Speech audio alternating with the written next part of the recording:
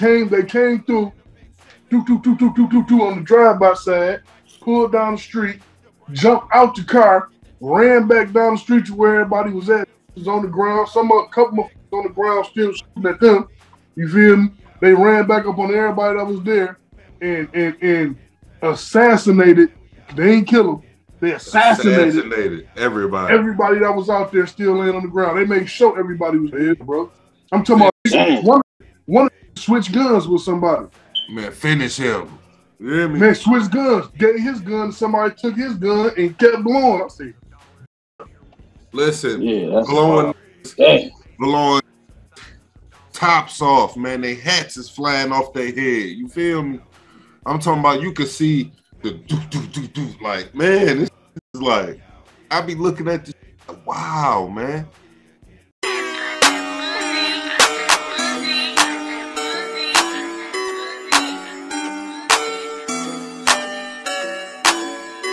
Move like a genie, on like a G. Ain't gotta eat and we all in the street and we all meant to be. Getting money every day, that's my main mission. If you on it, then you minds missing. Lil' cuz in the drop with them brains missing. 2218, we the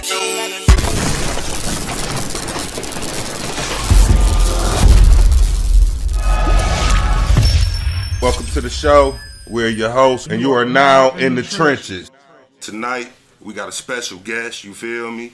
And, you know, people talk about being in the trenches, you know what I'm saying? A lot of rappers say they in the trenches, but this guy right here really be in the trenches, man. You know what I'm saying? We want to welcome to the show, Era Detroit Zeek, man. What's going on? What's up, bro? Yeah, you all right? Yeah, for sure.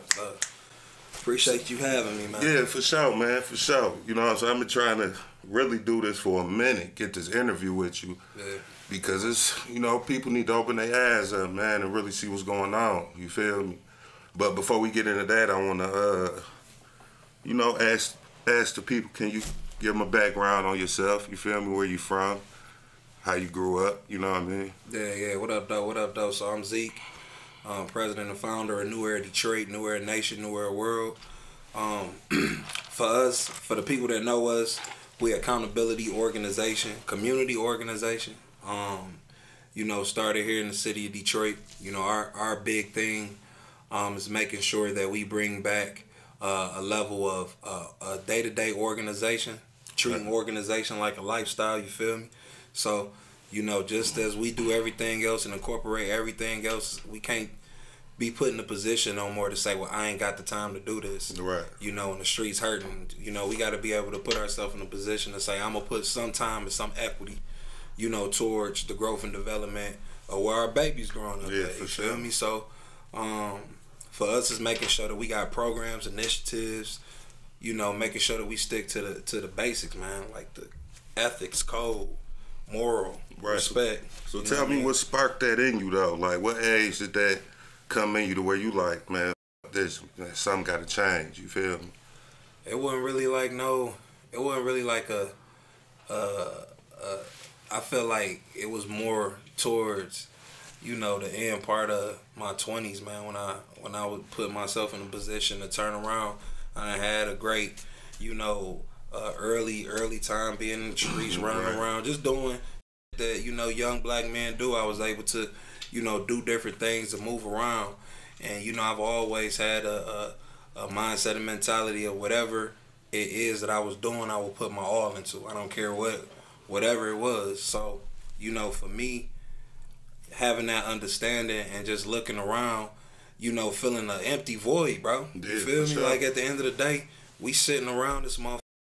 I remember looking on TV, man, and the news came on one day, and it was just like, you know, a woman being raped out in the street, right? And I think I was like at a bar or something, and it just flashed up there, and I looked at all the brothers around, like nobody gave.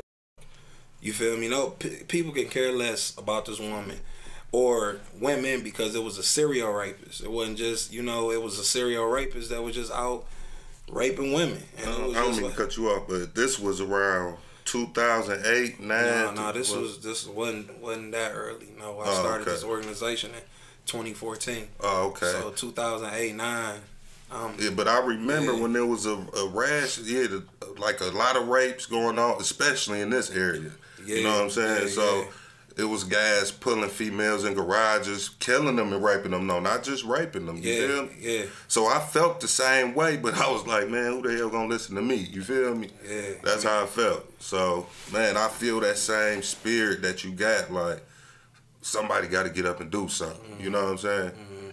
And it wasn't just, you know, like, it wasn't just one of those, and being put in one of those positions to where, you know, I really had to look at myself as a man and identify like what is it? You know, what's our purpose? You feel me? If we looking at, you know, the way that the streets is being, you know, the direction that the streets is going and everything that's going on in our communities.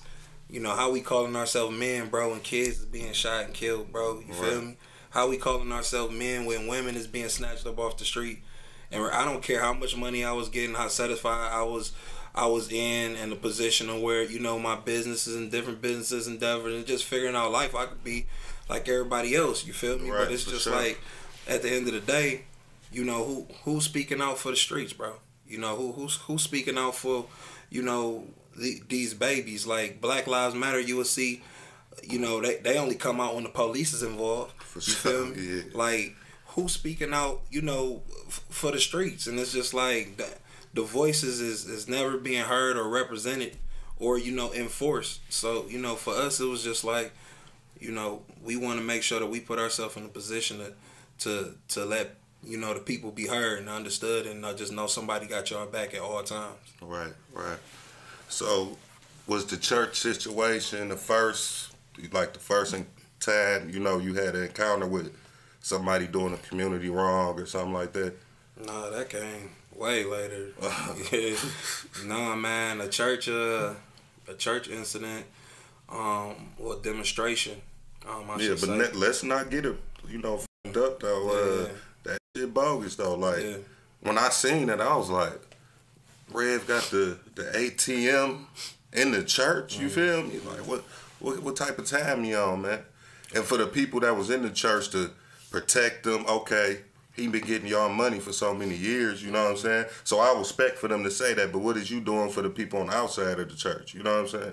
Yeah, it's a level of accountability, and not just, you know, in regards to him and the money that he getting. I don't know if you familiar with Dow's Go-Kart.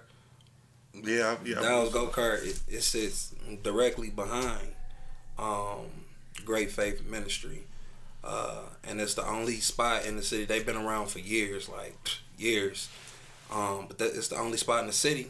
It's the only go-kart spot in the city. It's a black-owned go-kart spot. You know, black couple, older black couple that been entrenched over there in that community for decades. And it was a situation with them, and the stories that they told me about the things that, you know, they did to them was really one of our biggest catalysts. It's just like, you know, you gonna pull up in, you know, double R, whatever you driving, and, you know, you got a black-owned go-kart spot right here. I mean, the least you can do instead of causing friction is build with them. You feel me? Like, you know, we getting X amount of dollars. Why don't we sponsor y'all some new go-karts? The go-karts is, you know, they doing what they can. You know, they basically surviving how they survive. And then the people over there in the community, the annual household income over there in that community, you know, somewhere around $10,000 a year. You know what I mean? And just, you know, what's the purpose and point? And the thing is, it's accountability. You feel me? So it's just like, you know, we have to be able to put ourselves in a position to say, okay, if these are the words that you are preaching and the stuff that's coming out your mouth, you know, you need to be held accountable, you know, for doing more for the people, you know, in the communities that you live in. That's very important. Yeah, I believe that also. But that wasn't the first thing. No, man, we been getting it in, man. When we first started, it was a huge culture in the city, man, with gas stations and liquor stores. You know, the amount of disrespect, you know, that they would give to us, you know, the way that they would talk to our sisters in the stores, you know, the way that they would deal and do business with our kids. You know, that's where we really, you know, got started at. We had shut down, our first shutdown was a shutdown on a demonstration, I should say, was on 8 Mile in Southfield. And the clerk pulled the gun out on some kids, and they was like, we done went everywhere, you feel me? We went to the police, we done went, you know, to the news, we done went everywhere. And they like, won't nobody, you know, ain't nobody taking this serious. So, you know, we went up there, we demonstrated, you know what I mean, in a way, because I say I never did a protest, a rally, a march. We don't do none of that shit, bro. We demonstrate, you feel me? It ain't nothing to picket, it ain't no picket signs about it, bro. If it's a problem, we go in the store, everybody got to leave, you feel me? We got to, until we figure the situation out. And that's the way that we got to be in our community in order for others to respect us. We got to put a level of respect for ourselves to say that that's where code come from. You feel me? We not on code, we don't have a code, we not living by a code. You know, the rest of these cultures, they on code. You feel me? They come in, they get their bag, you feel me? Even all the way down to medical marijuana.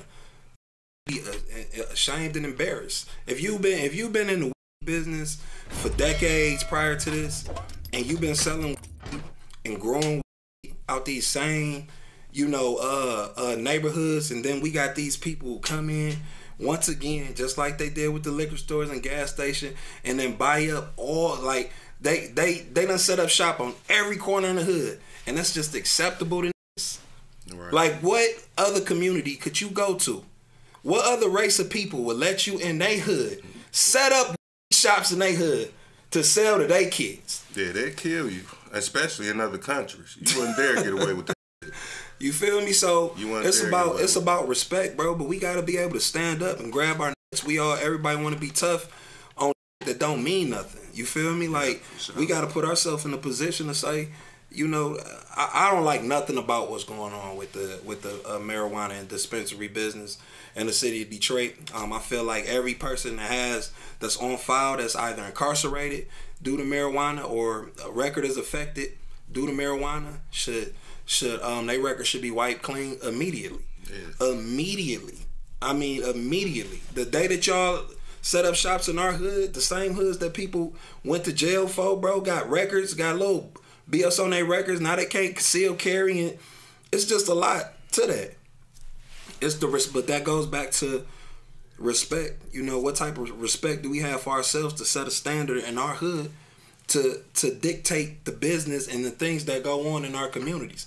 Right. From that, so you got that aspect, the economics, and then you got, you know, we killing kids and allowing that. You know, don't nobody want to gangbang on that shot the kid in the head and killed the babies. Right. Don't nobody want to cause a national rally for all the kids that get killed in Detroit, Chicago, and all the rest of these black cities. Nobody cares, but everybody's gangster. Right, but it was a code to where wasn't nothing really happening to kids back in the time. I know when we came up, it was rarely you seen a little kid got shot. This happened to a kid. That because it was a code. Everybody went back. You know what I mean? Yeah. Especially I think the community was more tighter back then. I just think the internet came and just big problem. Yeah, it just it fucked up everything, especially for our culture. Because now you got. It's just crazy. Everybody's smoking on something. Everybody just want attention. Mm-hmm. It's all for likes, man. Yeah, so that's crazy, man. So it's just, you know, being able to establish what, you know, reality is in a fictional world. You feel me? So, you know, but that's on us, man. Reality is what we deal with every single day, man. You know, when we walk out here, where we at, you know, in our environment, that's reality. And, you know, because we don't face it or, you know, put it in the back burner or don't think it's important is the reason that our reality ain't the best reality and haven't been. Right, for sure. Correct. You got something? Yeah, just from listening, man, I wanted to know just offhand, what impact has the city of Detroit had? Like, supporting the movement or going against you? Like, what stance have they taken with you? So, you know, we always been the problem child to the D since we done, you know, since we stepped in.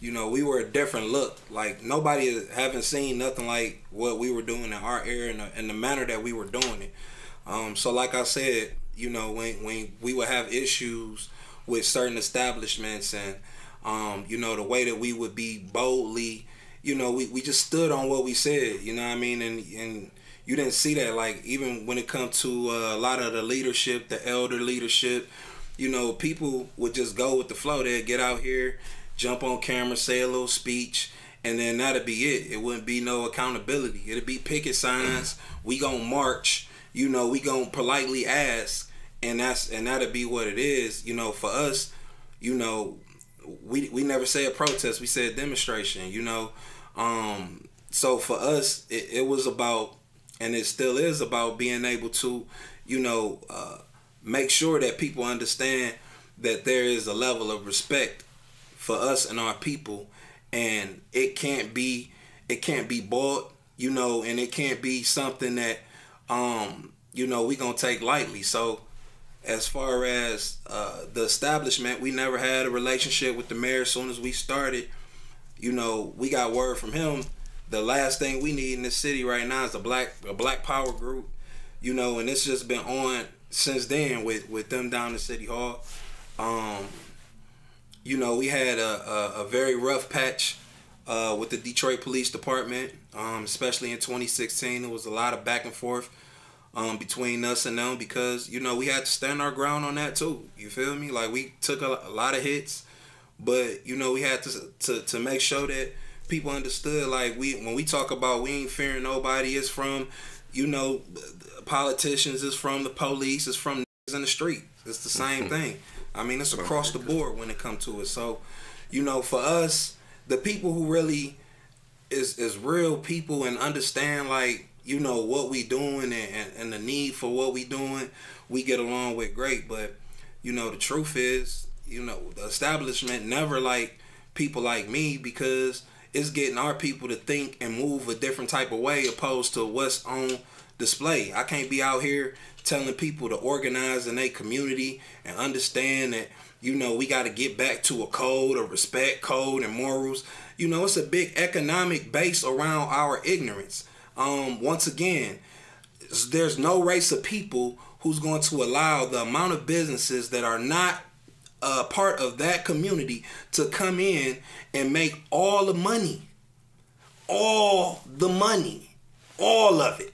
You feel me? Like, we got black people, and I will say this, in Detroit, we are seeing we seeing more black entrepreneurs and more black people opening up businesses, and I salute this era of my brothers and sisters because we are putting a dent in that. But for the most part, it is what it is. We are one of the largest populated black cities in the country per capita. You won't go nowhere in America and drive this many miles from east to west and see all of our culture. A lot of people in Detroit don't understand how special we are. You can go from deep east to deep west and you still in the hood. You can drive hood to hood. These other hoods, I don't care. Midwest, you know, East Coast, West Coast, down south, they got their hoods and they got to drive 20 miles to the next hood, you know, or the next hood. It's all one city. And it's such a unique place with such great black heritage and history. And I feel like we fucking it up. You know what I mean? When you got brothers like Coleman Young to come in here and put his foot down unapologetically, you know, in a 20-year span, completely turn the shift of the city, giving black people on all levels a level of a place. You feel me? Something that we can do, we can build here. We as a black city for that from there on. And now we didn't do nothing with all of this time. We wasn't holding it down. We let these politicians come in and pimp us and siphon the resources and all the rest of that stuff. And look where we at. Now we a predominantly black city with a predominantly black downtown with no resources. We done sold everything. We sold the water. Man. We sold Belle Isle. We don't own shit. Everything Riverfront, Riverwalk Conservancy. All of this is privately owned. The city of Detroit, I don't believe the city of Detroit own but the police department. And, you know, any city that you live in a black city, any city that you live in where the number one employer of a city is the city, that shows a huge problem too, because they control just about all of the resources in the entire city. The city of Detroit is the number one employer in the city. So it's for us, we got to be able to, with all the people that we got, roughly 600,000 people in the city, you know, roughly 80% of that 600,000 is our people. And we not out here just showing off. You feel me? How we let a place like Atlanta bubble before we bubble? Right, for sure. Atlanta ain't blacker than Detroit, and I love Atlanta, and I feel like the stuff that they doing in Atlanta, I admire that.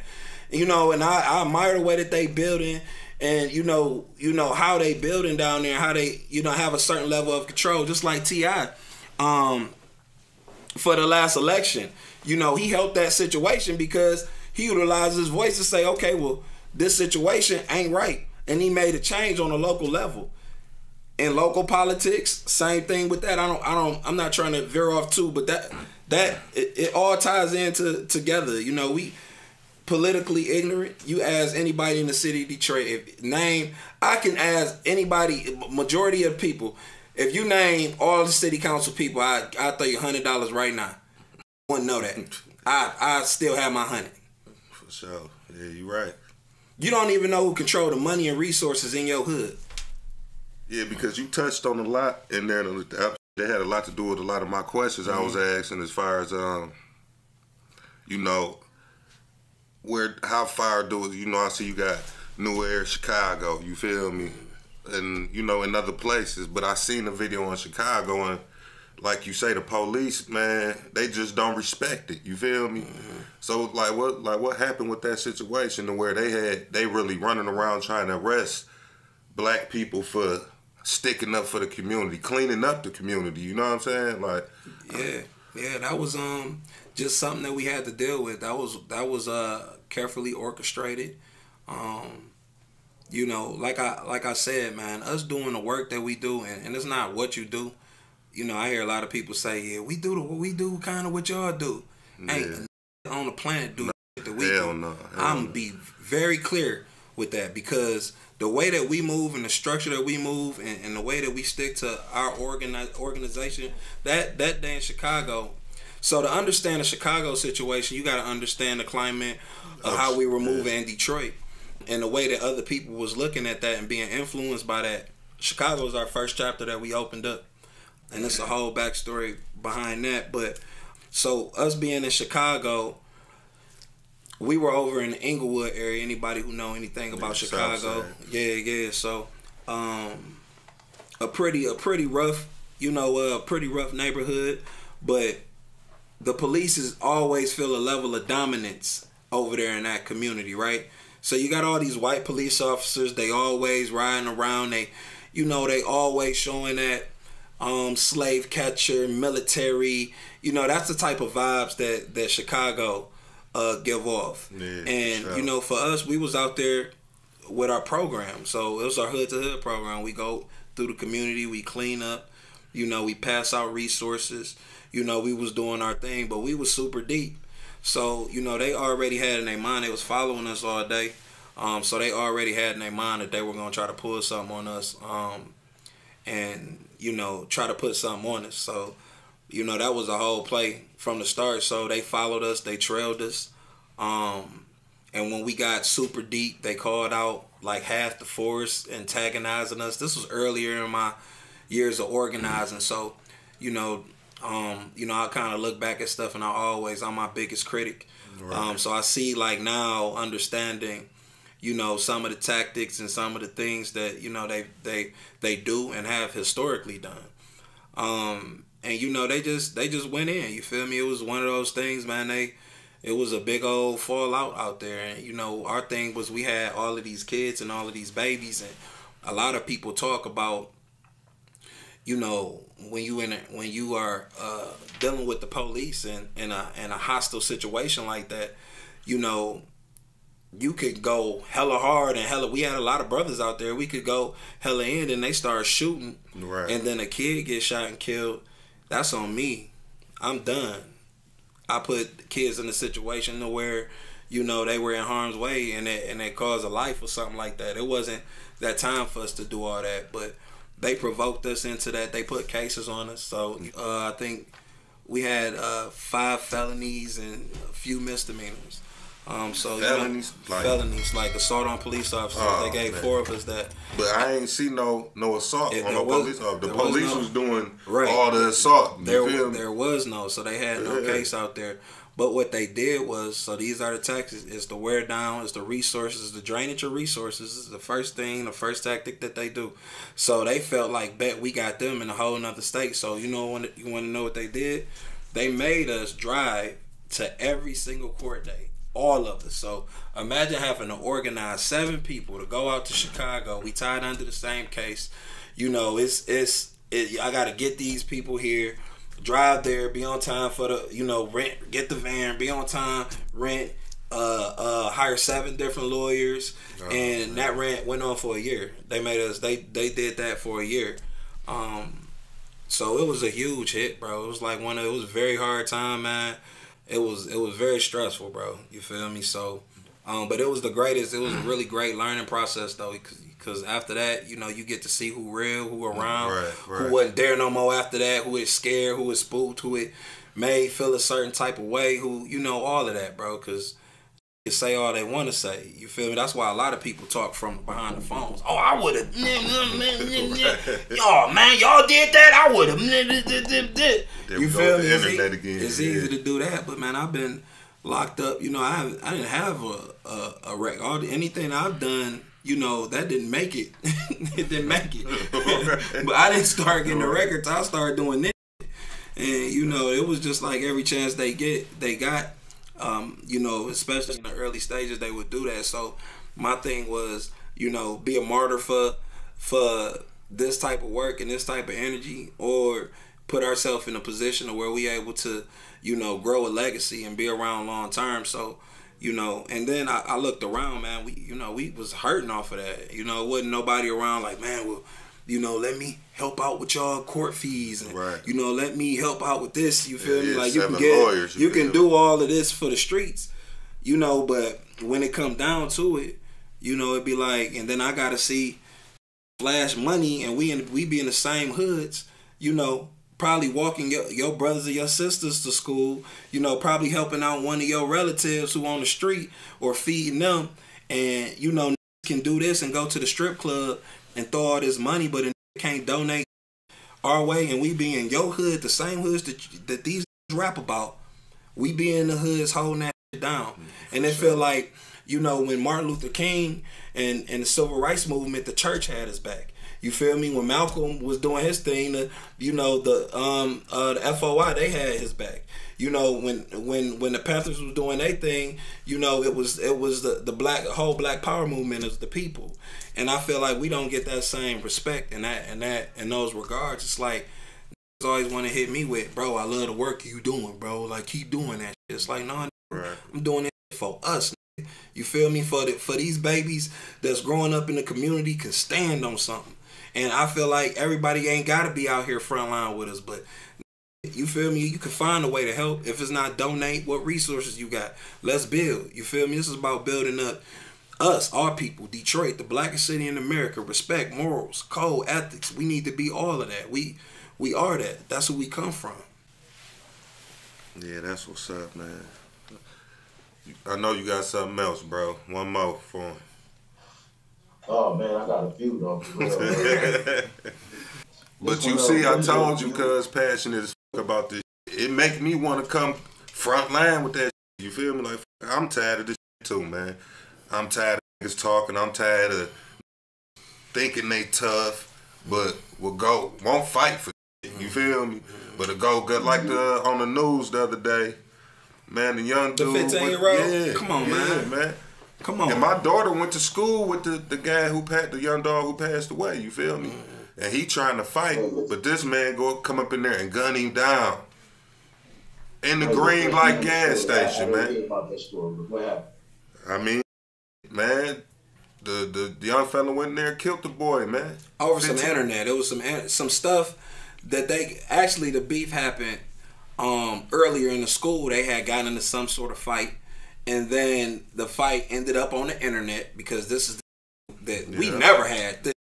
So we can't even relate. I feel like, we have a hard, I know I do. I have a hard time relating to how things, you know, transpire. And I don't say, I'm not one to say if all of this was at our disposal back then, what it would have been like, because this is it's a cold beast, bro. You feel me? When your mind not developed, you know, all our minds wasn't developed back in the day. How we would have been utilizing this, but the kids, they don't have it no more, bro. They can't throw no hands. All they know is pulling straps because they can't fight. They ain't never fought before, and then even when they fight, the pride is so much pride there to where now if I lost, I gotta kill you.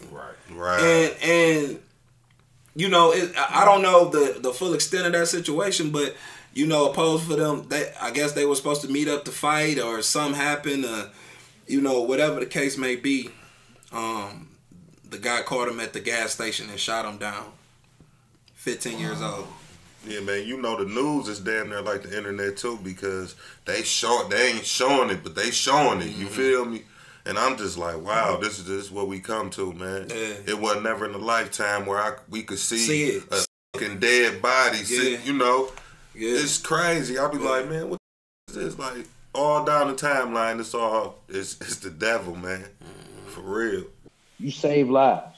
As far as what I've been looking at what you do for a short period of time, I'm just not getting up on you. And to me, it seems like you're saving lives. Now, with that being said, is there such thing as a lost cause? Have you ran across people who just ain't no saving? Is that a real thing, or is everybody can come back to the fold? Brother, yeah, we got a slew of lost causes out here, and we gotta have the understanding that that's the case, right? Yeah. It has to be the case because of where we at right now. Once again, go back to the blackest city in America, bro. How many lost causes do you have to have for us to be down and taking this many L's? You know, for us not to be up. And, you know, and I say a lot of lost cause. My lost cause is somebody who just don't give a fuck. Right. I don't care. I don't give a fuck about nobody else but myself. Why the fuck should I care? I just made, you feel me? I made a 100 million, 100,000, whatever. Why the fuck should I care about anybody else but myself? That's a lost cause. You feel me? It ain't all necessarily got to be people in bad positions. It can be people with bad mindsets. And there's a lot of that going on. You know, there's more people with bad mindsets than it is in bad positions. So, you know, a lost cause is somebody that, you know, is if you're not for the movement, you against it. If you're not for progress, you against it. If you're not part of the problem, you know, if you're not a part of the solution, you're a part of the problem. So, you know, it's a lot of lost causes out here, and I feel like for us, we don't worry about lost causes. We just gotta, you know, we don't worry about the L's on the left. You feel me? We just worry about what's on the right, and figure out, you know, how we can utilize people who do have an understanding, and people who do want to get involved, and who do want to help, you know, and hold ourselves accountable. Like I tell people all the time, it's just like anything we want to do. You know, we gain too much weight. We want to lose weight. So, you know, you're going to have to make space to go to the gym and work out, right? You have to make that space. You know, so it's the same thing. It's like, I don't understand how somebody can go work for a company, a corporation, white man, the wealthy rich, white or black, I don't care. Go work for somebody wealthy who don't have to do with your community or nothing that you got going on, that you about to go make rich, and you give 8 to 10 hours a day to that, and you ain't got an hour a day to give towards bettering your hood and your community. The biggest lie you could tell me is I ain't got the time, because I know it's a lie. You know, I know it's a lie, because we got time to do whatever we want to do. Right. So just say you don't want to do it and cut the bull. So, you know, as far as a lost cause, yeah, bro, this lost causes everywhere. You probably talked to a few today. Man, for sure. I know I had. I know I had, for sure. Like, you just ain't gonna do shit. You just hang up and look at the phone like one of them conversations. Man. But yeah, man, I wanted to go back to that Chicago shit. So how do you feel about, I mean, I know up down there, man, and I think a lot of these kids now, all this violence that's going on come from that. You know what I'm saying? I think it's the rappers and you know what I'm saying. They just, man, it's bad in Chicago, man. It's bad. Not only here, it's fucked up here. This the first step is to get our city together, but. You know, Chicago need help too, man. Bad. Yeah, you know what I'm saying? Our Chicago chapter out there doing a damn good job, man. They work frontline out there just like we here in Detroit.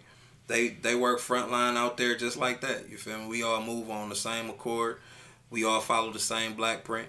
You know, right. So, you know, they doing the work out there, but, you know, we have to really check the culture. It's like, that's an issue. You know what I mean? So that's why I have a lot of respect for people like, you know, a Nipsey Hussle, you know what I mean, who understood, like, you know, we have to respect the culture and, you know, in a way to where, yeah, I'm going to rap about this, but I'm going to show you what, you know, what we really on. You feel me? I'm going to show you what we really doing in the hood. Like, the first thing in a position like that to tell you is, oh, man, I do a lot of good, but I don't never show it. I hear that so much. I be like, so you show everything else. Right. You done show your watch, your chain, how much money you got in your pocket, your car, your house. You feel me? How many plates you got in your cabinet, but you can't show you doing no real. That's because you ain't doing it. Once again, don't lie to me. You feel me? You keep it funky. And it's just like, you know, for us, you know, we big on that, man. You know, our people, we gotta have an understanding, man, when it comes to, you know, the community, man, and artists, you know, having an understanding of being even connected, you know what I mean, with people that's doing something for the streets. That's the thing that get me. It's just like, dog, I look at people weird when you saying that you know, that you doing something for the people or for the streets and you ain't even connected with, you feel me, to what's going on, you know what I mean? So when it comes to a lot of the entertainment in the city of Detroit, man, it's just, you know, they just got to do a better job, man, at showing, you know what I mean? Like, I know a lot of these brothers, man, and a lot of these brothers I've met, and they are good brothers. Right. You know what I mean? They ain't no reckless that's just out here doing a lot of the stuff that they rapping about. And I feel like they, you know, they got a lot to give back to the community where they ain't got to, you know, switch up nothing that they doing. It's just, but it's time to tap in, man. If you know you got that power and that influence over kids and society, I'm only gonna use it to get money. Right. That's it. Right. You can change lives, but you only gonna use it to get money, and it ain't all about the money. So that's the big part of us having you on. I mean to cut you off, but that's a big part of us having you on the show. Because, you know, we want to show people, we have a lot of rappers on here, but at the same time, y'all need to see something else. You know what I'm saying? Hear the truth. You know what I'm saying? Respect. And you know, I don't want to cut you off, bro. Go ahead. I don't want to cut you off, but I just want to say this, bro. I appreciate that. You feel me? Yeah, I really do, dog, because I feel like when it comes to a lot of these podcasts in the city of Detroit and a lot of people who do podcast work, especially culture podcast work geared towards, you know, the culture in the street and the rap industry, you know, it's never, we a part of the culture too. Everything that we do is a part of the culture. So you even having an understanding that, you know, to see that, man, I appreciate that, to put you on your platform. And I want to be on your platform to let people know, like, it's what it is, man. This ain't never been no soft, it ain't never been no corny. It's all about respect. We want to build with people that's trying to build, you know what I mean? And I feel like we all should be trying to build, and from that culture is so much power. So, you know, let's put ourselves at a table to where we able to do something, because we had a power too. You feel me? If all the rappers came together in the city of Detroit, not all of them, but, you know, if we get a nice coalition of rappers and then, you know, really put something in play for codes about killing kids, you know, like that, bro. It's just like, if you don't stand on not killing kids, bro, I don't want to do with you anyway. Right, you feel me? Sure. I don't give a fuck. If you soft, if you ain't standing for kids, you soft as fuck. I don't give a fuck what you rapping about. Right. So let's be men. You know, we been real. Let's be kings and gods in our communities when we got that ability to be a god. A god has followers, right? A god has influence. When you have followers, influence, and financial status, you got power. How do you utilize your power, black man? How do you utilize your power, black woman? The same thing. So, we can do a lot of good because a lot of these kids don't have to look up to. But what's on the palm of their hand? They see it, and they want to be it and become it, and that's cool. Like that's entertainment. That's entertainment. But reality is what we got to be able to show, as well, and make it known. Like, this is real life, and these are real issues that we got. I just want to see Detroit Beast, bro. Yeah, with everything that's going on, all the success, from music to all of the movies to the comedians, everything that the podcast, everything that's going on in Detroit is beastie. I just want to see it move the city and the true culture forward through unified organization. You feel me? And that's just making tables, having seats, checking balances, organized. Shouldn't no dispensaries be in our city without coming through our people. Ain't no way these other nationalities should be setting up in our city like that when it comes to that. And they on every corner too. Every corner, bro. They on every corner. It don't make no sense, man. Like that's. And like you said, they do be talking kids reckless. Go ahead, bro. Yeah, since y'all right on that topic, every corner. That was one of my questions right there. On a scale of 1 to 10, you want something? Rate the power of boycotts. No, that's cool. Okay, the power of boycotts, and do you implement them in New Era? You said the power of boycotts. Yeah, on a scale of 1 to 10, how powerful is it? How powerful of a tool is it? Go ahead. So let's get this straight, bro. It's only really been one true successful boycott in the history of boycott. That's the bus boycott. A boycott is something that all of our people, like if one person do it, then it's done. We ain't been that organized since. It ain't been nothing that all of our people said, okay, we not gonna do this and be successful. Boycotts are only as strong as its participation. So, give you an example. So, some years back, we had a big issue out in Dearborn. They had shot an unarmed black man and turned around a week later, shot an unarmed black woman. It was just, just no accountability out there. And I remember Christmas Day, I believe it was 2015, Christmas Day, and we pulled up at the police department. We was deep as hell. We was about 200 deep. We straight line formation, boom, in front of the police department. We did our thing that day. The very next day, we went to Fairlane, same thing, pulled up in numbers. So we go to Fairlane, right? We super deep outside Fairlane. They got all of the whole Dearborn Police Department up there. It's around the holiday season, so people shopping, right? So we got a long line stretch with the police sitting out here, and it's us, right? We telling people we not going in the mall today. This is what we on, yada yada. Some people turned around, said respect. Right. I'm not going today. But you had other people who would not only go in, but question what we were doing. Black people. It's a clip of mine that's been going around for years when I turn around and tell a gentleman to shut up because he asked us in the middle of a demonstration, why don't we protest, do the same thing that we do right now with black on black crime in front of an all-white police force, for us being out there because they done shot and killed 2 unarmed black people. So I'm saying all that to say, true boycott in this day and age would never ever work. It's just too much. It's just our mindset is too. That coon mindset is very bad, very very bad. So you're gonna always have one of a group of our people or a portion of our people go against the grain to where they gonna mess it up.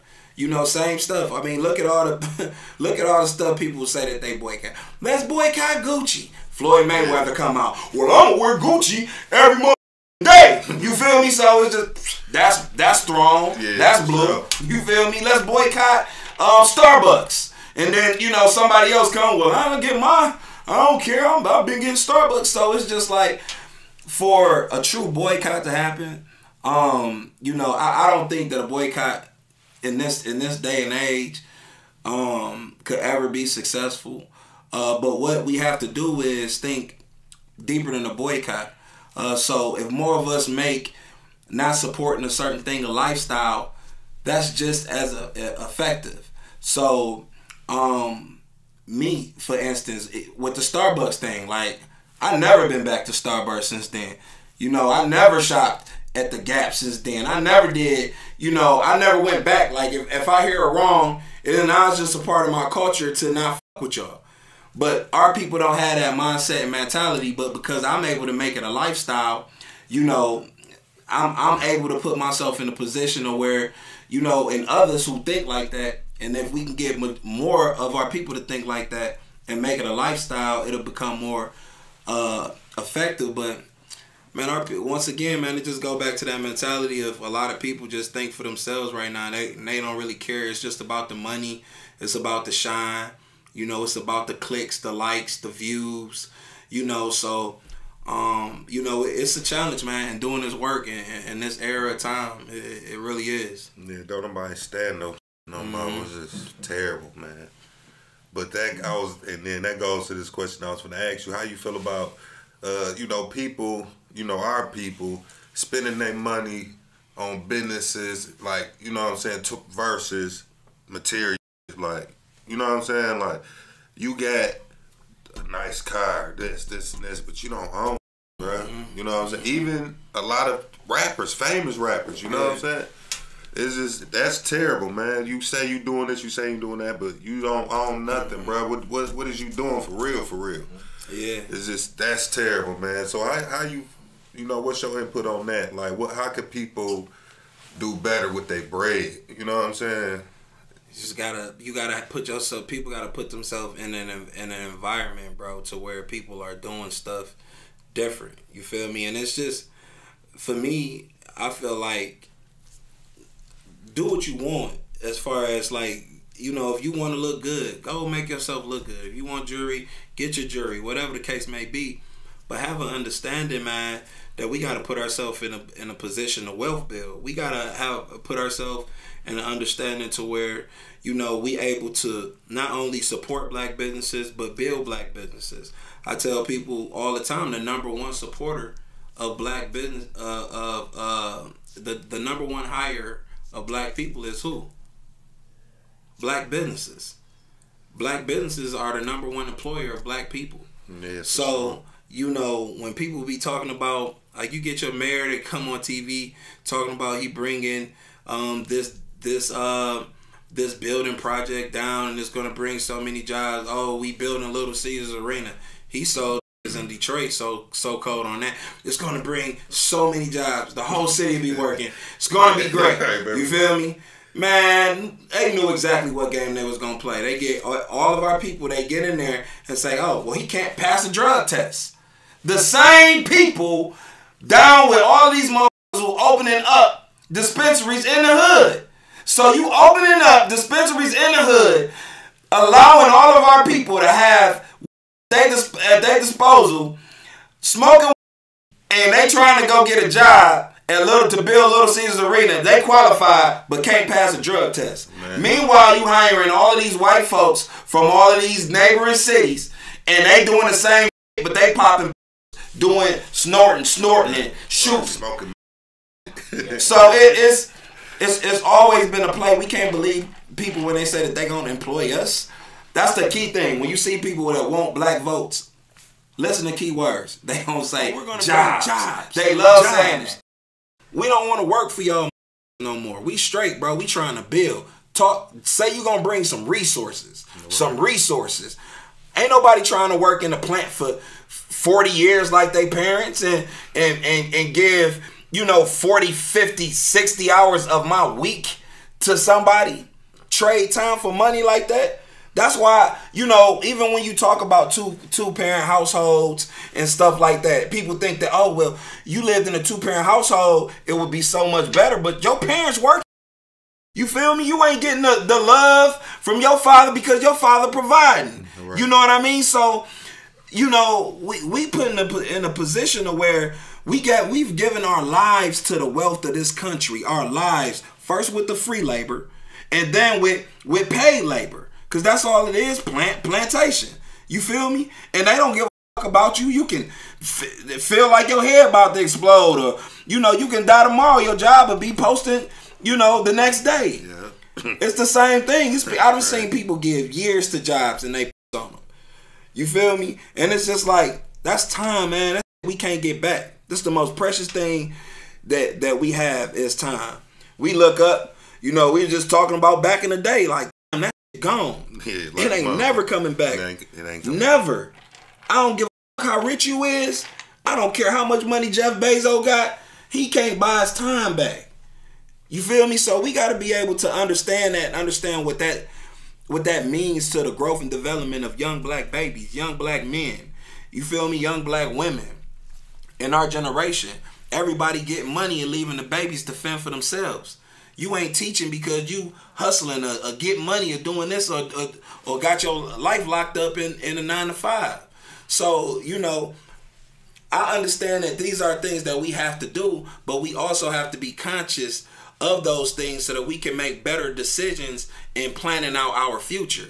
Because anybody, you know, for the most part that's in a job, I feel like even if you were working to get in a higher position, okay, you don't want your own business. It ain't everybody own businesses and work for them. It ain't their thing.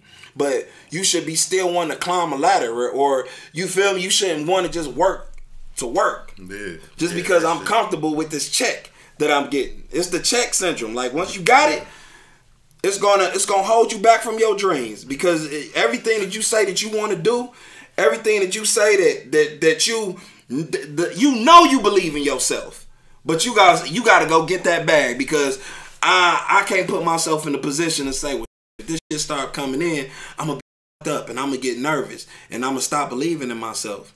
You know, we gotta believe in ourselves during all times, and whatever position that we in, prepare for those things. You know what I mean? So that's all I'm saying. It's just like we bigger than jobs. We bigger than, you know, just throwing out, you know, pennies and crumbs and, you know, not understanding politics. You know, it's very disappointing for us to be the blackest city in America, and less than 20% of the city come out and vote. Yeah, for sure. Less than 20% of the city, and I used to be one of them brothers before I had an understanding of politics and, you know, understanding of resources, how money is, you know, distributed, you know, how it affects everything that has to do with black communities and the game that they run from Detroit to the East Coast, the down south, to the West Coast. And, you know, a lot of these places, they don't have a shot. They gentrified because they numbers ain't there with their people. You know, their city isn't predominantly black. You know, they don't have the numbers to pull off certain things, but less than 20% of the people vote on the mayor's race. The mayor of the city of Detroit, the blackest city, you know, this is the only city, he runs, the blackest city in America is being ran by a white man from Livonia. The blackest city in America is being ran 3 terms by a white man from Livonia. The blackest city in America. So he's winning in his seats by 70,000 votes. 70,000 votes. It's 600,000 people in this city, bro. 70,000 votes got a mayor in that ain't connected to us, ain't fighting for us, ain't fighting for the babies. You ain't never heard this mayor say about no one black kid that done died in the city of Detroit. Maybe he did come out and say, I think I'll take that back, because I think he did something recently and I was like, I can't use that bar no more. He did maybe once. Maybe once or twice. You feel me? But he don't put nothing around these issues. He's not focusing on that. He's focusing on the money.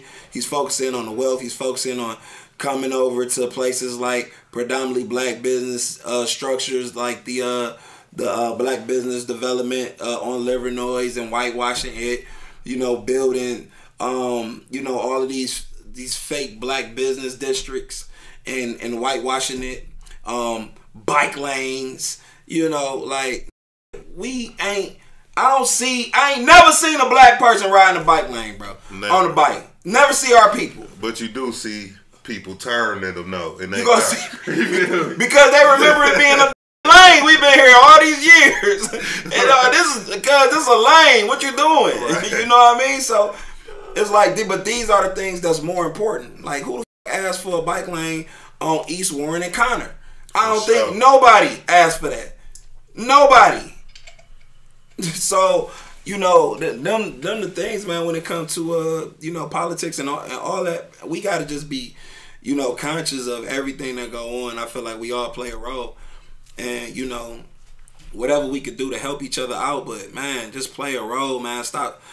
My thing is I just hate when people know what the issue is. Like, not knowing is one thing, right? So when we don't understand an issue, we got to pass. But the day that we understand, the day that we know, the day that we say, damn, it's a problem, and do nothing about it, we accountable for that. And we have to hold ourselves accountable for that. And it ain't no excuse to not do something, man. I treat all these kids like they your kids. You feel me? Right, for sure. Like, that's how I feel. You got to. If your kid got shot, killed, was in danger, you know, you would want people to step up, you know, and be there for your babies. You know what I mean? And I treat all kids like they my kids. I've been doing that, and you know, if more of us start doing that, you know, because I'm always go back to the kids, man, because the kids, women, and elders, they number one. Right. You feel me? The responsibility of black women, black kids, and elders is the responsibility of the black man. Period. Yeah, that's how we is, like, where we at. That's how we is over here. Like, don't nobody mess with the older folks over here. Yeah. Don't nobody mess with nobody over here. You feel me? We all protect each other. You know what I'm saying? If something happen, it's gonna get handled. You know what I'm saying? In the legal way, though. You know what I'm saying? Yeah. But it's gonna get handled. You know what I'm saying? So if people start doing that more, every block, all the communities start holding it down, man. Mm-hmm. Being visible. Yeah, that's all. Like, sure. just a little from a lot of people go a long way. You feel me?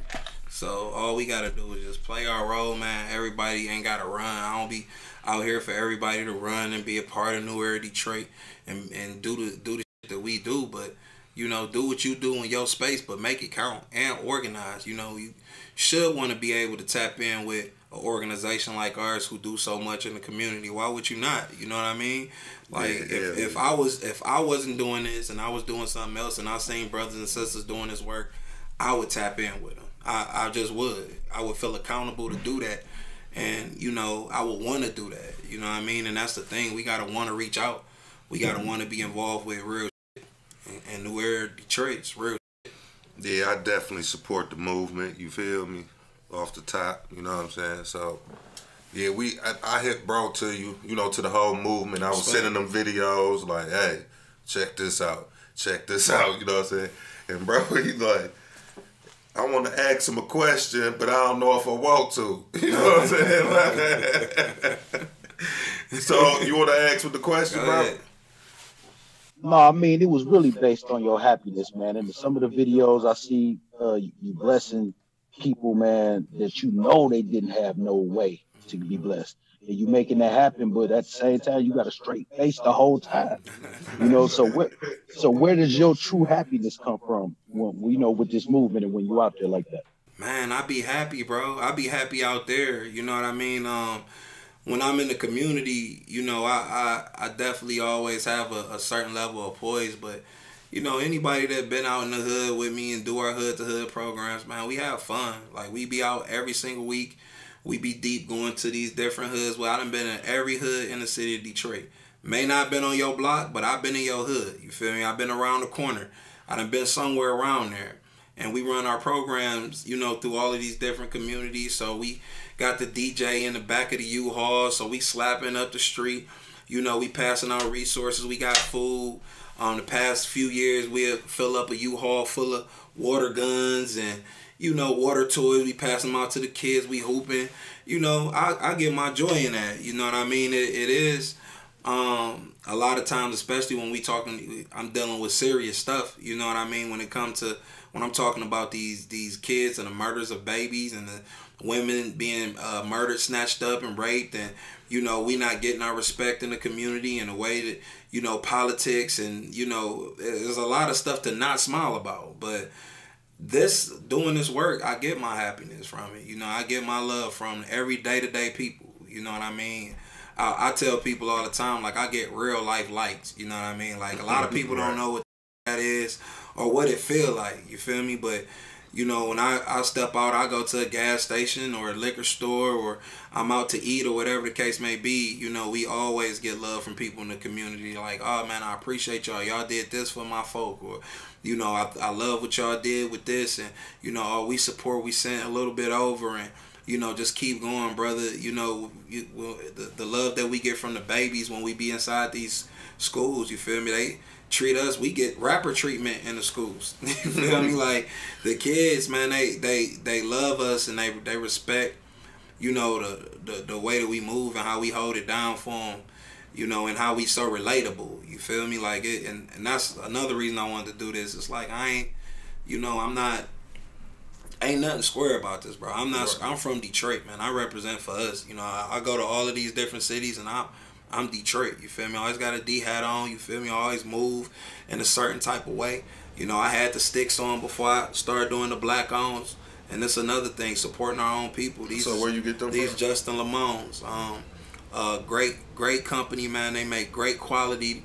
The frames is quality. The sticks is quality. And I always tell people, I feel like people from Detroit, you know, we fall in love not so much with the name Cardi, but the style, like the frameless style. Yeah. And, you know, for them to kind of duplicate a similar vibe, you know, and it's black owned, I support that. I sold mine immediately. And I jumped. I've been looking at them like, damn, them ain't. No, but people always think something. You feel me? Yeah, people always think, no, I live this black, bro. My glasses black on, my watch Tally and Twine, you feel me?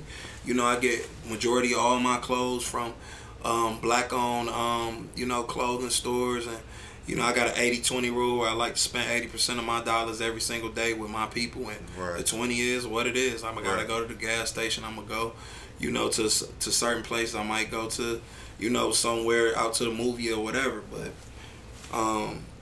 you know, we got to really live it. It got to be a lifestyle. It can't just be, okay, today we're going to support black businesses. That we're going to support black businesses every day, and we're going to make it a lifestyle, and we're going to put our people on it. It's just so much to life, man. It's so much to life. And then now we live in the technology age to where it's so many, it ain't never been this many ways to get money. It ain't never been as many ways to, you know, many different lifestyles in which you can be involved in legally. You feel me? It used to feel like we couldn't do shit but go to a plant or a hustle, but now the hustles are so legit to where, you know, man, it's endless. And we just want to free up time. I be telling my brothers and my sisters that, man, the goal should always be for us to put ourselves in a position that we not trading time for money, and you know, be able to free up time. We're gonna always hustle, we're gonna always grind, but you know, don't take for granted those times that you spend with your kids. You know, when you first have babies at a young age, you know, spend those first, you know, 3 to 4 years is important. You know what I mean? Like, you spending time with our kids and just in every age, you know, and family too, bro, and being able to see the world. Make sure that you putting travel dates in your schedule. You know what I mean? Don't just get sucked into, you know, the normalcy of life, because that's what's sold. That's what's always been sold. That's the first thing that when we go to school to get a job. That's it. If you'll be a lie you told me that your people ain't tell you that. Go to school, man. Go to school to get a job. And that was it. Well, you know, I watched, you know, all my life, all I seen was my granddad work, you feel me? Then he retired. But he also had other he was doing, you feel me? But he was working. And I was looking like, man, growing up, like, man, you know, if I would have started working back then, I feel like I'd be done with working. You feel me? I'm 37 now, so I feel like, man, that work. I started working for real, like 3-4 years ago. You feel me? Right. So I'm like, wish I would have did this earlier in my life. You know what I'm saying? But at this point, we trying to build, man. We not. I'm tired of working. I had to tell my boss. I had to tell her, like, listen. I say, man, I'm a boss, man. For real, I'm a boss. You know what I'm saying? I run my own program. I can respect you, but you gonna have to respect me and know that I come here to do what I'm gonna do. And I'm out of here. You know what I'm saying? That's it. Don't come to me telling me nothing. You know what I'm saying? About nothing. You feel me? Period. So yeah, man. Yeah, like I need that motherfucker. Let me vent real quick. Yeah. He said, man, you mind if I that job had me, man. So much flashed in my head. I say, oh man. Yeah, but yeah, that job, man, I feel like our people could do much better, man. But during this COVID season, like you said, a lot of people did get on top of that and start coming up with, even, we came up with a brand, it was just our logo, you know what I'm saying? But it was something that we put on t-shirts, sweatsuits, whatever, hats, you know what I'm saying? Yeah. And we got love, but some people love you, some people hate you, man. That's a part of the play. That's life. Yeah, man. It kind of discouraged me. I'm like, you know what, man? I ain't showing us no love, man. Yeah. You know what I'm saying? What do New Era Detroit got towards the future? What's the future plan and like?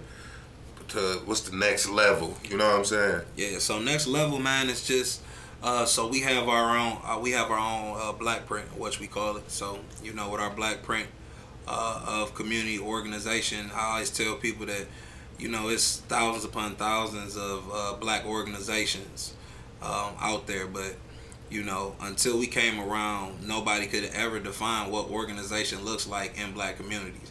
Right, so you would hear all of these black organizations. Oh, my organization, but what does organization look like in black communities? Organization, organize. That's a big word. It's a powerful word. Organization is one of the most active words, in vocabulary. So to have an organization and to be organized, you got to be consistent. There got to be a level of power and effectiveness behind that. And we have to be able to see it. You have to have something to show for that. And, if our community is getting worse, you know what I mean? Like, and it's no code, then, we can't say that we organizing, man, and we, putting ourselves in a position to win. So for us, we just want to put ourselves in a position to win, grow our programs. We got plenty of national safety initiatives that we coming out. We got a lot of stuff that I really can't talk about right now, but we coming out with a huge safety app that's gonna change the game when it comes to the safety of women and kids. So we working on that. We also are really heavily working on conflict resolution, so that's big with us now. And building resolution centers. Not the first of its kind will be built here in the city of Detroit, and we want to be able to place them all around the country too as well, because the basis of everything that goes wrong for the most part in our community is because of poor conflict resolution skills. The ability to not be able to resolve conflicts is one of the key factors in deaths. One of the key factors to us not being able to grow, as a people, in all ages, from kids in schools to adults. We have to be able to resolve conflict better in order to grow as people.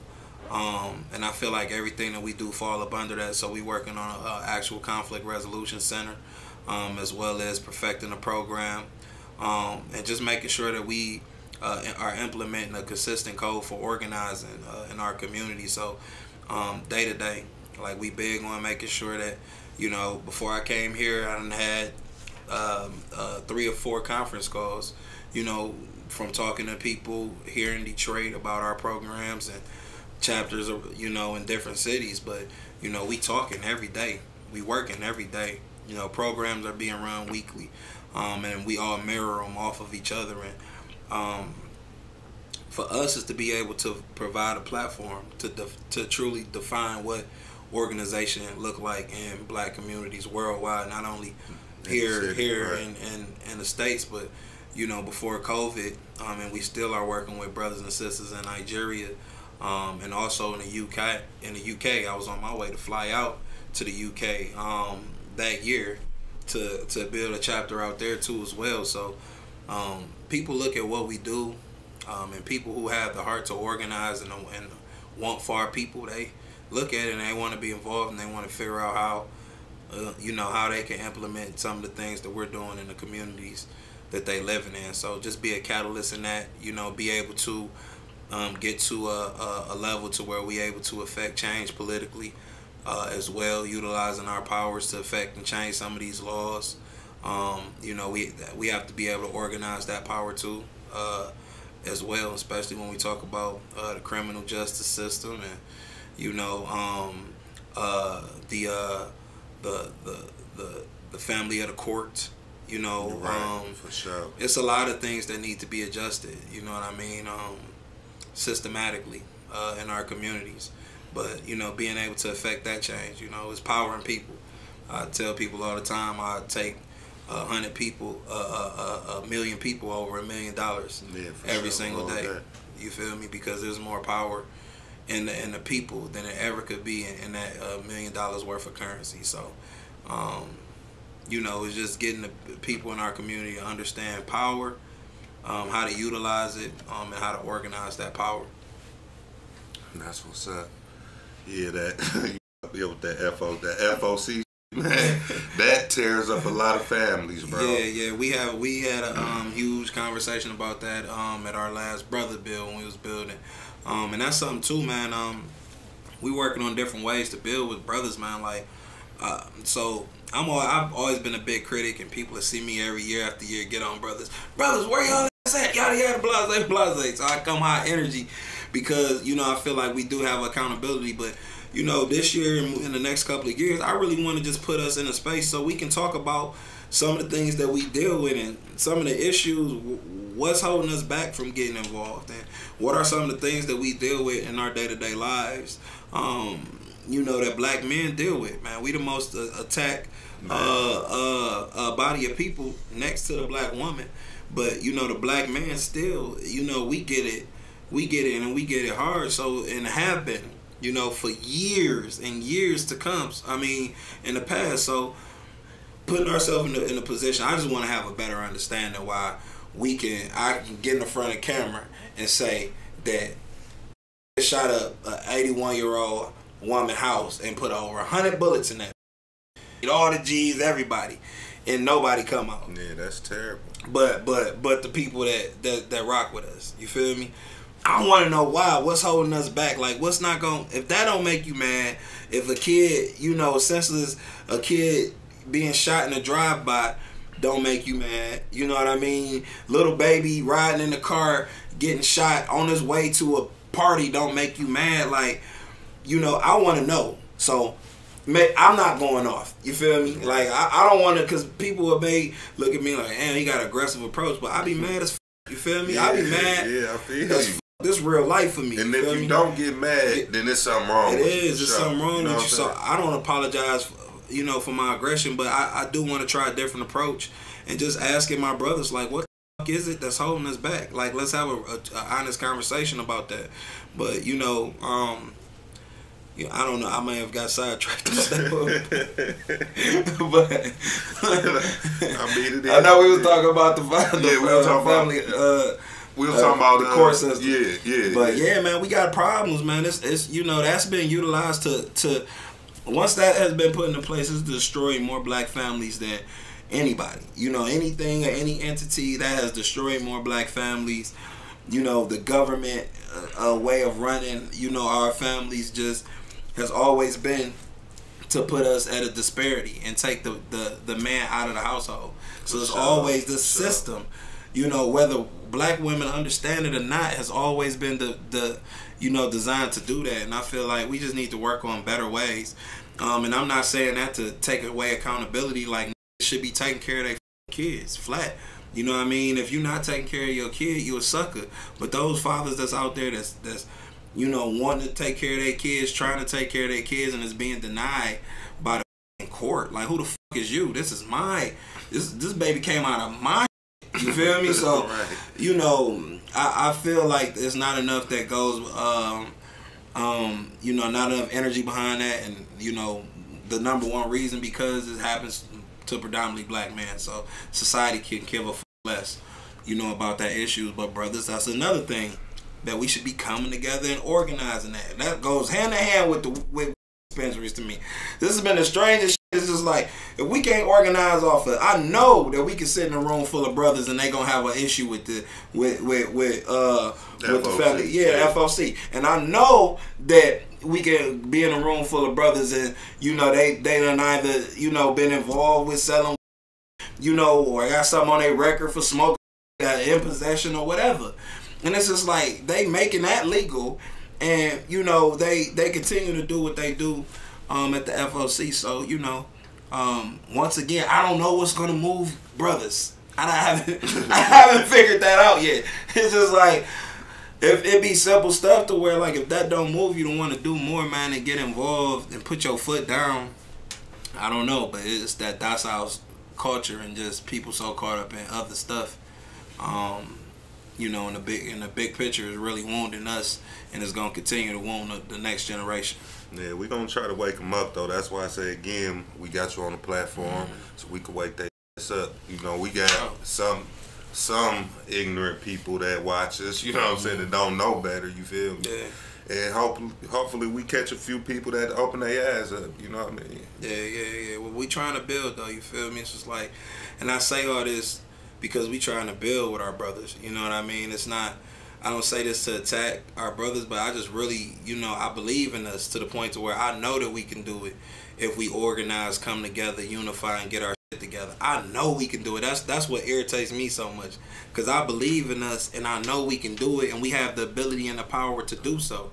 We just got to tap in with that, like we tap in with everything else, and we going to be able to see the change that we want to see in our communities and gain the power that we need and deserve, you know, from the infrastructure, you know, in dealing with our community. Yeah, for sure. Yeah. So Crack, how you feel about this, bro? Man, this is magnificent. Go ahead. You toned in real happy, man. Yeah, man, it's magnificent, man. You know what I'm saying? It's a learning process, but at the same time, I'm getting the edge of the front lines right here. A lot of people, man, do what he do at home. You know what I'm saying? They on the internet with all the shit he talking about, but he actually out in the grease, and that's the difference. You know, you can't do nothing but respect that. Bro. That's another reason why I say he fit for this, because he be in the trenches for real. You feel me? Yeah. I see him in the streets more than I see these rapping on songs talking about what they doing. You feel me? In dangerous neighborhoods though. You feel me? Ain't no sunshine and people dancing around. You know what I'm saying? It's dangerous around here, man. I'm like, cuz putting his life on the line for real, for the people, man. And if people understand that, man, well, you know, it'll get better, man. It's a process, man. Yeah. We still waiting. Now, I do got a final question for you. We did talk about a lot of bad, because it's a lot of bad out there. It's a lot of bad to be fighting against, which makes you, in my opinion, good. So what improvements or results have you seen, you know, with your own eyes since you started the movements? What's good that's came out of it that you could tell the people about? So I always say, culture-wise, in the city of Detroit, we don't deal with a lot of things now, especially the first thing that I feel culture has changed when we talk about the gas stations and liquor stores. I believe us coming out and shutting down so many of them originally, you know, played a huge role in the way that, you know, a lot of them move now. And it's not perfect. You're going to still get gas station incidents and liquor store incidents, but it was a huge culture when we first started. And we really opened people's eyes up here in the city of Detroit to, you know, have an understanding of the respect that we, you know, deserve when it comes to our establishment. And if we didn't do that for everyday regular people, the people that running these businesses, they got it enough to say, okay, well, I'm not gonna let that affect my money, so I gotta watch how I treat, you know, people in this community, in this neighborhood. You know, and also just, you know, the culture politically too. You know, people don't really understand that we've been able to affect and change. The pressure that we put on the establishment and demanding respect in certain things you know, in our community, the respect that we demand from, you know, downtown and City Hall, and you know, within DPD too as well. You know, it's a certain level of respect that, you know, they have for us and the culture and how they treat our people, because they don't want to hear from us. Nobody want to hear from us when it comes to not being able to you know, do our people in the right format. So a level of accountability, you know, that's in place right now that people don't understand, that we have here in Detroit that a lot of other cities don't have, because of the work that we do, and, you know, the kids that we see who have an understanding of so much of the stuff that I talk about now when we go to these classrooms. You know, the kids that we've been able to mentor and put on to so many different things, a different visual, the way that we come down the streets and come down the block. You know, people say from all ages, you know, I've never seen nothing like this, you know, come down my hood. The kids, you should see them, they be in complete bliss. They just can't understand what is happening. You know, when they see all of these brothers and sisters come down and we got a U-Haul full of groceries, and, you know, a U-Haul with a whole DJ in the back, and, you know, we passing out toys, but we organizing, so we passing out resources, we getting people involved. You know, the community engagement, that culture, you know, we've been able to help and change. And also, you know, just defining what organization look like, once again, in our community. You know, before then, yeah, we'll see a bunch of organizations, we'll hear about them, but, you know, it'll be on a reactionary front. Most of the time that you hear about some of these organizations after something happened, like after a kid gets shot, or after something happened, you will hear about somebody or see about somebody. And it's just the proactive approach of our organization, and being able to be in people's face year round, you know, and not just after something happened, or, you know, when the news cameras are around and things of that nature. So I feel like more people will understand later. Like, I'm one of them brothers that people gonna look at, you know, 10, 20 years from now and be like, dang, you know, New Era Detroit, they really did, you know, they really did their thing in this era. I almost feel like people in Detroit kind of, you know, spoiled at some time, you know, because it's just like what they expect from us, you know, and when things happen, it's just, you know, I feel like that people will really have a true understanding and appreciation for us once they, you know, our whole story get out, and all the things that we've been able to do and accomplish. I'm working on a book right now. You know, we pushing our 10-year anniversary, so, you know, we looking at a documentary too, because I believe if people really seen this, and that's another thing, like, we've been able to record our whole entire journey. So we got trigs on top of trigs of footage. Every shutdown, every program, everything we've ever done is all documented. So, you know, it's gonna really be dope when people actually get a real understanding, because I don't get the opportunity to come on a lot of podcasts, and because I don't know what people think. Like, you know, the people that's too square think that I'm too rough, and the people that too rough, they think like, well, I don't know what, you know what I mean? They think I'm too square. Like, oh, he ain't gonna come, he ain't gonna be able to, you know, be fun, be relatable. And I'm from the culture. I'm gonna tell you exactly what it is, and we can talk about, you know, the Pistons and the rest of that shit too, and, you know, what music we listen, all that too. But, you know, for us, it's just the thing I like about myself and I appreciate about me is that, you know, I never have to sugarcoat myself. The way that I am right now talking to y'all, I'm gonna talk like this in the boardroom, I'm gonna talk like this in the streets. I get a lot of flack from you know, people in the community, because I cuss a lot. So when I be out in the community, oh, why you cuss so much? And, you know, because I'm on East 7 Mile. Right. This is what they understand. Like, right. I'm talking to my people. I'm not, you know, in the bourgeoisie state. You know, we talking the language of the culture, and, you know, and I say what's on my mind, and I never hold back stuff, but I'm who I am. Like, this is the same person, you know, all the time, and I appreciate that about me, you know, and being able to even be out here, man. So, you know, that's something I always stand on, man. I ain't never sold out. I ain't never folded, you know, and I ain't never quit on my people. I started this organization August 17th, 2014, and I've been working ever since in the hoods and hoods all across the country. And, you know, I got a family. I gotta be able to eat. I gotta grind. I got businesses. You know, I have that go on inside of my life, but I never stopped working, you know, for the people, and I never made excuse for it, you feel me? And I feel like, you know, anybody who's standing on that type, you know, that's real for me, man. Like, being able to do something for other people that's bigger than yourself, you know, and not want nothing back from it. Like, there's nothing nobody could ever do to repay me for all the work that I put in this community. It doesn't have a price tag on it. Nobody got enough money for all the energy, love, time, you know, and passion that I put out here in the street. So, you know, for me, it's just being able to understand what we doing and building a legacy, and passing down something that'll be able to, you know, withstand the test of time. And that's what I'm on. That's what our movement on. I always like to shout out to my whole team, bro, because it ain't never a Zeke thing. Right. You know, it's people that don't even know my name but know New Era. Like, oh yeah, most people, right. New Era. You feel me? It's like, it ain't Zeke. It's like a New Era, and I appreciate that, man, because it's about the movement. It's about the work. It ain't about me. You feel me? I ain't no singular name person. This ain't no singular job.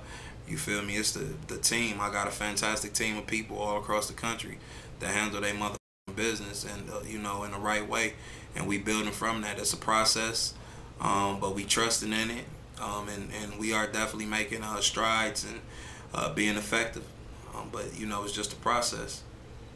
Hey, bro, he just answered like 3 questions that I was gonna ask, and you feel me, all at once. I'm sitting there like, I ain't even gotta ask that. I ain't gotta ask that either. You feel me?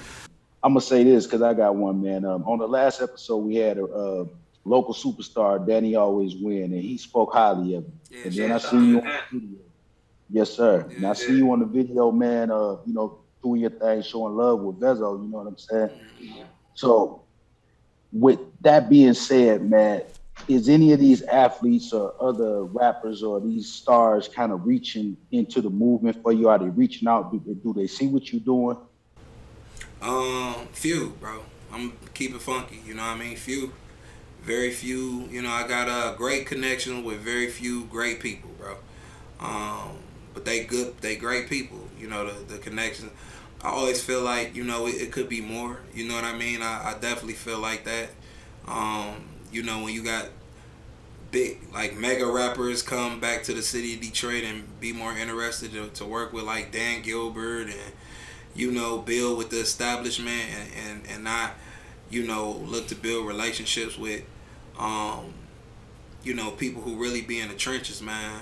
So, you know, for the people who mess with us, I just appreciate it. You know what I mean? I just appreciate anybody who reach out.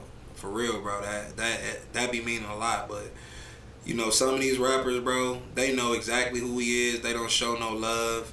You know, ain't never tried to, you know, build no relationship. You know, and I don't look for all of that, but, you know, I just appreciate the people that do. So I don't really pay too much attention to who don't. But, you know, it's always dope because, like I said, we be in everybody's hood. You feel me? So, you know, and seeing that and building, you know, it's always dope when, you know, other rappers are able to tap into that. You know, and big shout out to, you know, the homie Trick.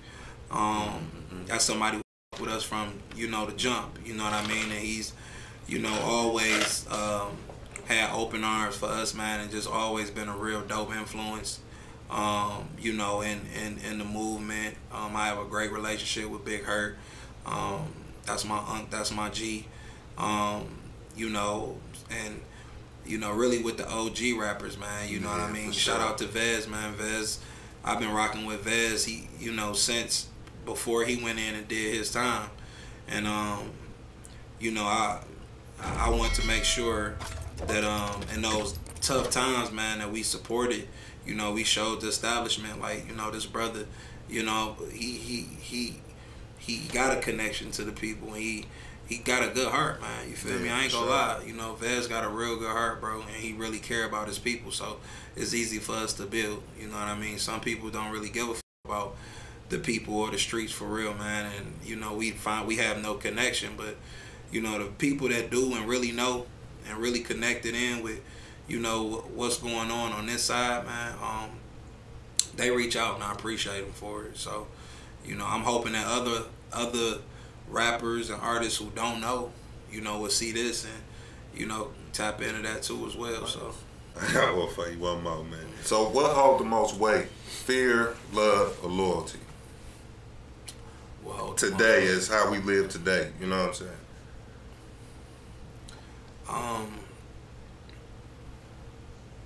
I think love hold the most weight. And the reason that I say love hold the most weight, and I'm not saying that it's in a great way.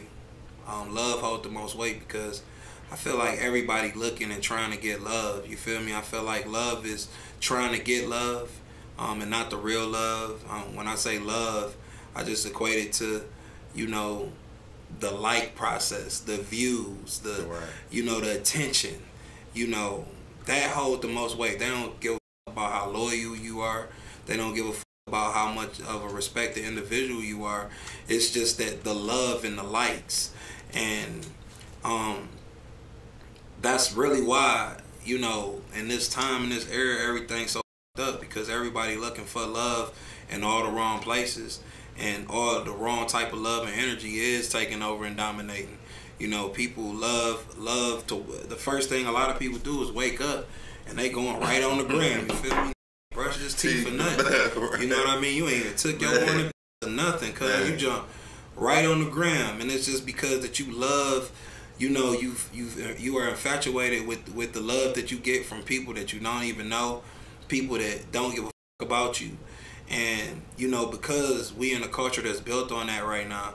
You know, respect don't hold as much weight as it should. Right. You know, loyalty, which is the most important thing, which should hold, you know, most of the weight, you know, don't get the respect that it should. And real love, true love, don't get the respect that it should, because, you know, you got all this fake love and fake energy and simulated, you know, on these phones. So I feel like in this era, the unfortunate thing, I feel like the fake love holds the most weight because everybody chasing it. Everybody want to get all the views. You want to be the person with the most views. You want to be the person with the most likes, and you know that's artificial, and that's running the world right now. So, you know, why would you care about respect or loyalty when that's head of what's being pushed on? Yeah, I think that's the best answer that we got from anybody we asked that to. That was nice. You always get a different answer. Every time, you feel me? That was nice. Yeah, man. Respect. It was the realest one, you feel me? I mean, it's the truth, you know what I'm saying? Everybody's searching for love in the wrong places. Yeah, it's just like, ain't nobody got no respect or loyalty, you know, towards the next man or woman, you feel me? Not even the kids, you feel me? Those things are out the window. Because you just want to be, people want to be the coolest. Everybody want to be the coolest. Everybody want to have the biggest bag. You feel me? Everybody want to have, you know, the most influence. So, you know, it's just, that's like a cloud, you know, blocking the sun, which is loyalty and respect. So I want to ask you, is it any way, like, we could sponsor, you know, the movement, like run a little, you know, like a reminder or something? Let these motherfuckers, we gonna keep it in their face, you feel me? Yeah, at all times, you know what I'm saying? Yeah, we can always build, bro. I feel like it's a lot of stuff that we'll be able to do. Yeah, you know, in the future, man. You know, 110%. You know, like I said, I just appreciate y'all for having me, man. Oh yeah, man, I appreciate you. I'm telling you, bro. I'm telling you, dog. The first interview I get on CNN on the Breakfast Club, you can tell the rest of these that do podcasts that kick rocks. I'm not with none of you. I'm coming right back to cousin, and we're gonna be in the basement. Right. You feel me? Like, yeah, man. I appreciate that, bro. I appreciate that. I just feel like you fit it, man. You fit the whole platform. You know what I'm saying? It ain't just for rappers. It's for people. The culture. Yeah, you know, people, black businesses. You know what I'm saying? Yeah. All that. You know, got to be no rapper to come up here. It could be a lady. You know, she do hair, she do nails, or, you know, anything. You know what I'm saying? As long as a black person trying to prosper in life, I feel like we right here for them. You know, to push it. You know what I mean? Yeah. No. That's. But I for sure appreciate you, because you know you ain't had to come over here. You know what I mean? Man, you know, shoot, man. I'll pull up. You feel me? Yeah. That ain't nothing, man. Like. Yeah, the pull up game was on point, man. Yeah. I was telling you, like, I'm outside. I'm like. Yeah, man, I'm familiar. I'm familiar with the area, bro. Yeah, because I have seen you in this area, and it might have been on the news. You know what I'm saying? Something happened, and I was like, right around the corner. You feel me? Yeah. So, yeah, you definitely be in the trenches for sure. Yeah, no, that's love, bro. Respect. All right, well, yeah, we about to end the show. You know what I'm saying? That's our time for the night. You know what I'm saying? Thanks for our guest for showing through. You know, popping up like he did. You know what I'm saying? Hopefully we taught y'all something tonight. Put something on that brain, you feel me? Yeah, man. I appreciate y'all brothers for having me out. You already know what it is, Zeke, with the movement. If it ain't moving, it ain't no movement. And you already know if we moving, we gonna be in the trenches with it. So all power to the people, you feel me? I'm a BREADBROVAZ. If you wanna see me, then I be in the D, or should I say 3 or 3?